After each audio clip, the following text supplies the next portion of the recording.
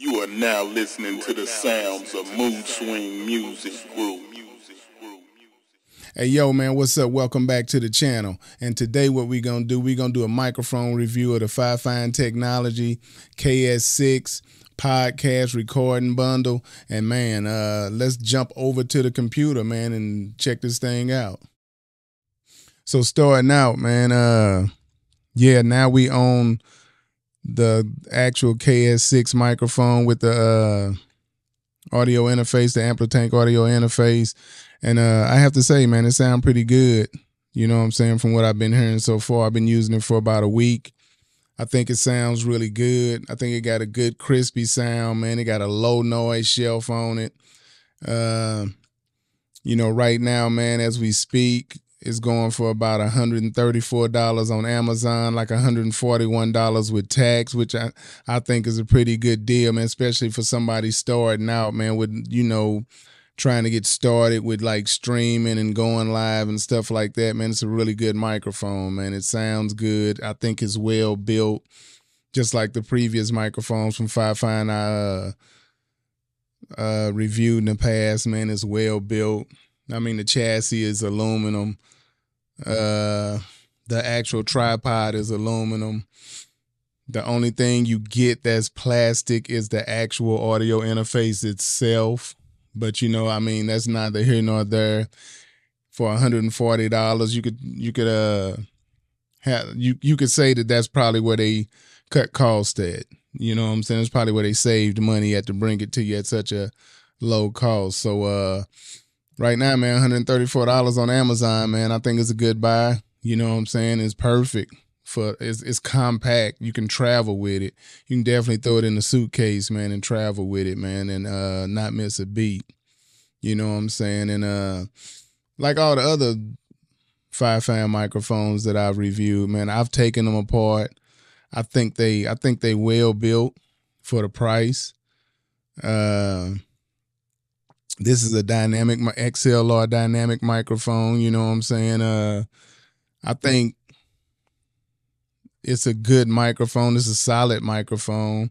It's definitely something for a beginner to get started with, because you figure for $140, it's definitely perfect for you to get started with and learn how to handle a microphone and just, it's something that you can take down, set up, and you don't have to worry about, expensive parts getting broken, stuff like that. But man, on the front of the audio interface, man, you got the combo XLR. It's a 1/4-inch combo XLR. You got 48-volt phantom power on here.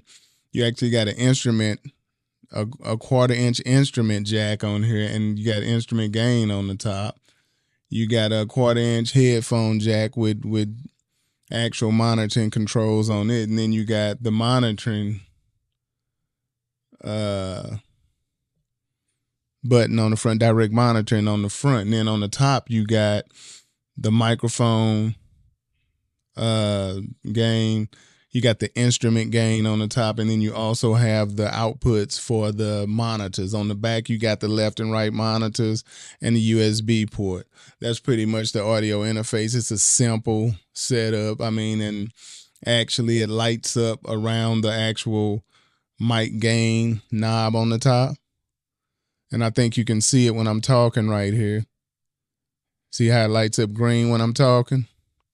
And if I peek out, if I make it peak, see how it turned red? If you look right now, look where my finger is pointing. If I make it peak, it'll turn red. So it actually lets you know when you're peaking on there. And the instrument gain knob does the same thing.